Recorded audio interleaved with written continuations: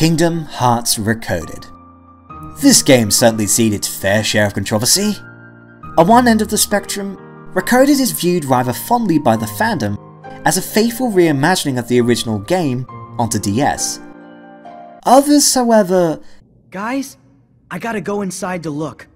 Who's to say if it's even safe inside Riku? What fucking wobbly dildo wrote this bullshit? Boiling hot excrement does not actually come close to describing this. Fucking stop, you creativity vampires. Over the course of this review series, I made it no secret as to which side of the pond I was in. Let's watch my favorite part again, shall we? What is that? What is that? What is it? Oh, no, not the beast! Not the beast! Ah! Open my eyes! Eyes! Ah! Ah! Needless to say, I imagined this video was going to be pretty negative, devolving into a 20-minute rant about "Rah! ReCoded game bad! Rah!" Now, while I'm sure that would have been fun to make, I doubt my overall argument would have been very interesting to listen to. Fortunately, you guys reached out to me, telling me to quit my bitching and simply sit down and play it. Don't half-ass this review, don't just review the film, give the game a fair shake and make damned good on your investment. So, that's what I did.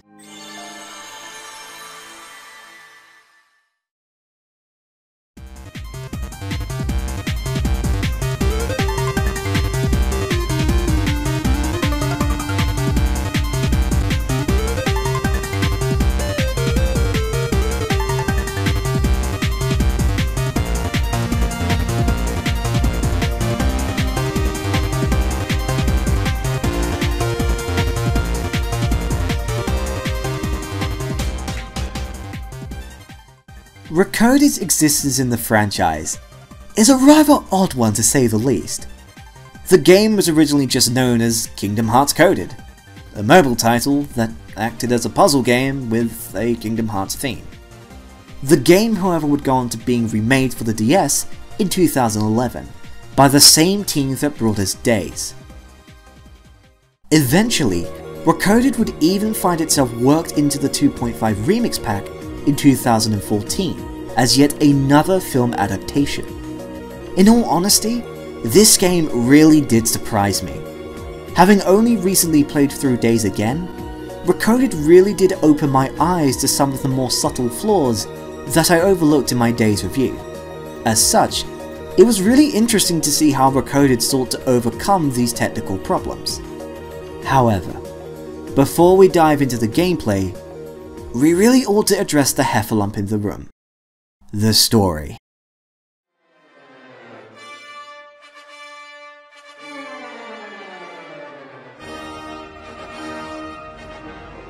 Nothing happens.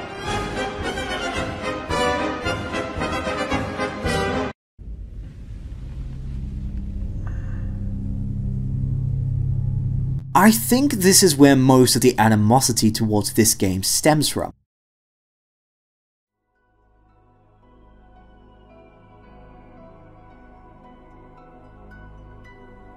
When it comes to Kingdom Hearts, a significant proportion of the fanbase had been deeply engrossed by the overall narrative of the series, as we edged ever so closer to the next big Kingdom Hearts adventure we'd all been pining for, Kingdom Hearts 3.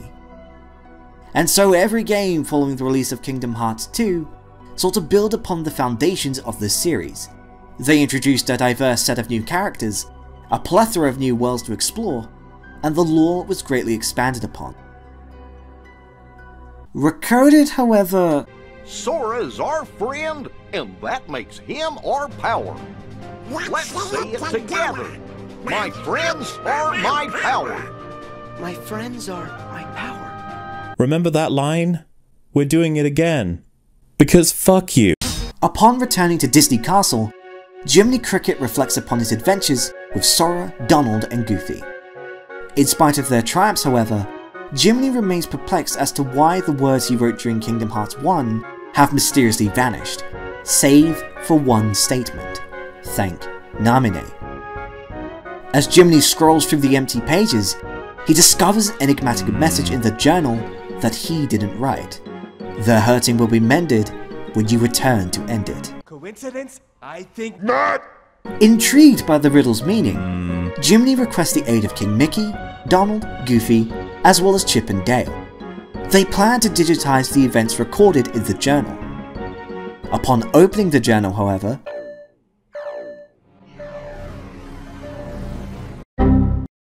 how inconvenient. In order to repair the data, they enlist the help of a digital version of Sora. And so off we go on a less than original adventure where we get to jump around a select number of worlds we visited during Kingdom Hearts 1 again. Oh shit, here we go again. This unfortunately represents the crux of this game's problems. From a narrative point of view, there's absolutely no risk involved, as we already know how Sora's story unfolds.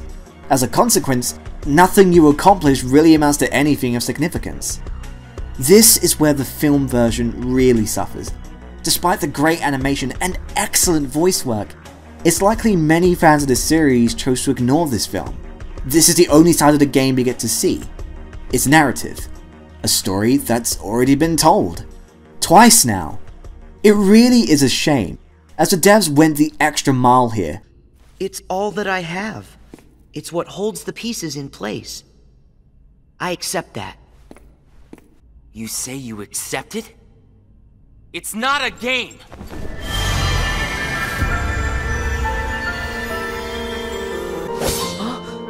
It's way past time that you learned what real hurt feels like!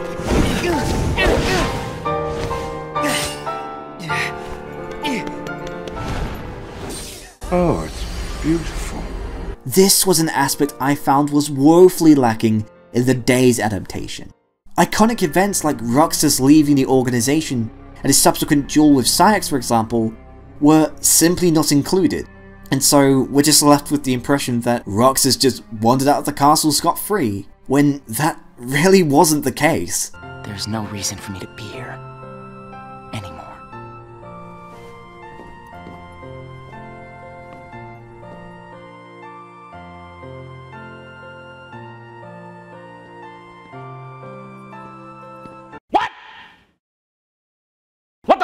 Another issue I have with the plot is that this game adores creating drama between Data, Sora, and Riku. Riku.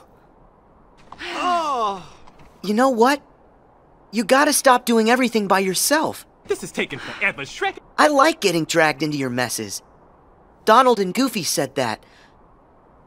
Friends want to help you out whenever they can. I've been sitting here for days!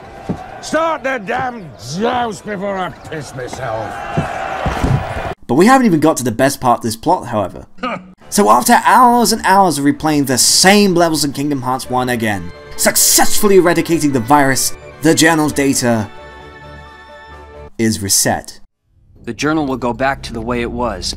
Yes, it should return to how it was, when I first wrote everything down.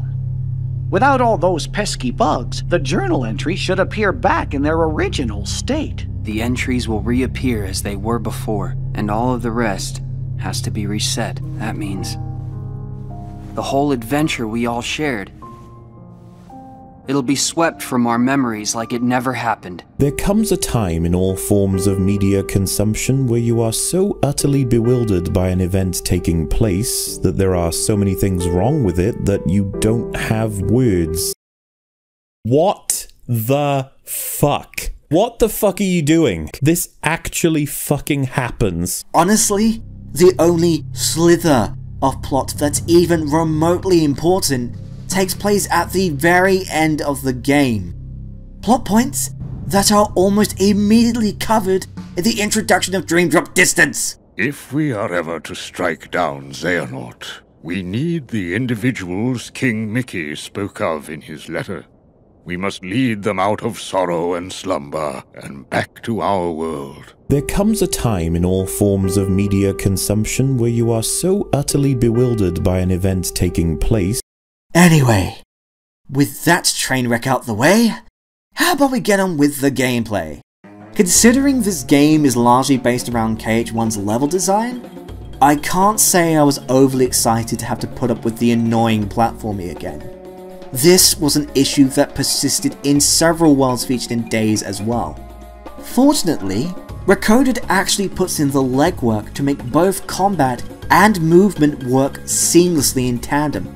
ReCoded really excels at utilizing the virus blocks in interesting ways, from forming physical barriers, to improvised stairwells, to deadly enemies and elaborate platforming challenges.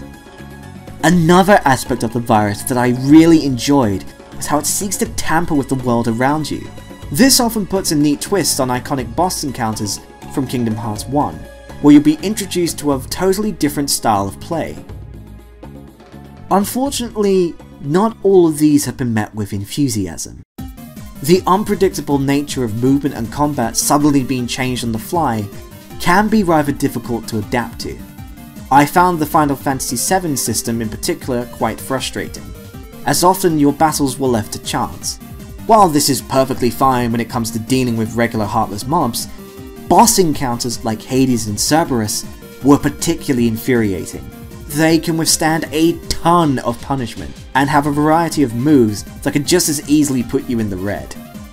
Fortunately, other scenarios were far more enjoyable. In Wonderland, for example, the devs brought back the stealth system from Days. We have to avoid patrols of card soldiers to progress. The virus, however, frequently tampers with how they behave, and so in order to get by, Sora has to enter a sort of debugging phase to repair the data. These are arguably the most rewarding stages in the game. They usually boil down to Sora hunting down a series of infected Heartless, whether they be mini-bosses or enhanced versions of common foot soldiers.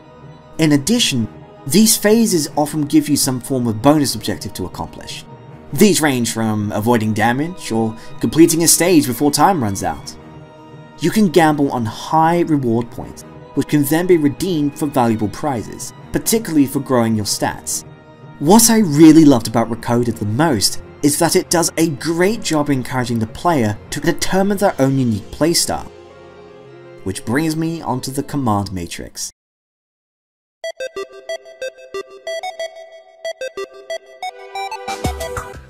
Rather than having to figure out an ever-changing puzzle, players simply have to mix and match stat chips to form power lines that connect to various bonuses on the motherboard. Connecting to CPU cores, for example, will double all the stats connected to that power line, and these values could even stack. Following other paths, however, can lead you to other unique rewards. These range from special abilities, or even unlocking various cheat turners. Experimenting with these cheat turners can really drastically alter your overall experience. The command deck from Birth by Sleep also makes a return here.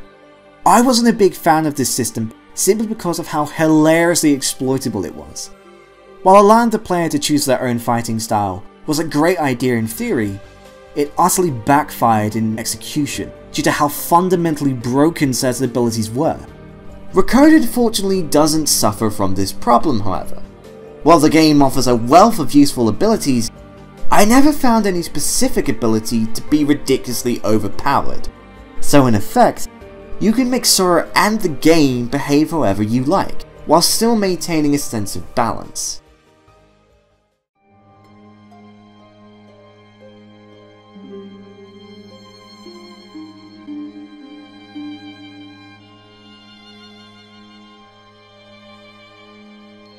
So this is it. Time for us to leave. And time to say bye to the datascape. So overall, what is my final verdict behind ReCoded? Is the game any fun? Is it worth getting? Well, it depends on what you're invested in. If you've been following the Kingdom Hearts series up to now, and are mainly invested in the story, then chances are this game will seriously disappoint you. While ReCoded has a lot to offer in terms of gameplay, its narrative is just fundamentally dead in the water, and does virtually nothing to progress the overall story arc forward, save for about a handful of cutscenes near the end of the game. On the other hand, however, if you're just looking for a fun Kingdom Hearts spin-off title, then you'll probably get a fair bit out of this.